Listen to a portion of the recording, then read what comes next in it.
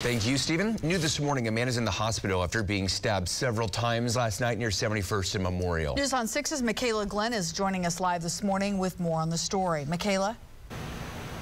Dave and Leanne, good morning. Tulsa police say they are still looking for the man responsible for this stabbing. Officers say they got a call around 10:45 last night about a stabbing at Leake Park in South Tulsa. They say a male suspect stabbed a 23-year-old man several times in the chest, neck, and face, and then left the scene. Police say the victim ran across the parking lot and got help by someone in the park who called 911. IMSA rushed the victim to the hospital before officers arrived. Police say right now they don't know what led to the stabbing because they didn't get a chance to speak to the victim before he went into surgery. Police say they hope to get more information from him once he is out. Officers did tow the victim's vehicle to bring it in for evidence. If you know any information about this stabbing, you're asked to call Crime Stoppers. That number is 918-596-COPS. Live in Tulsa, Michaela Glenn, Oklahoma's own News on 6.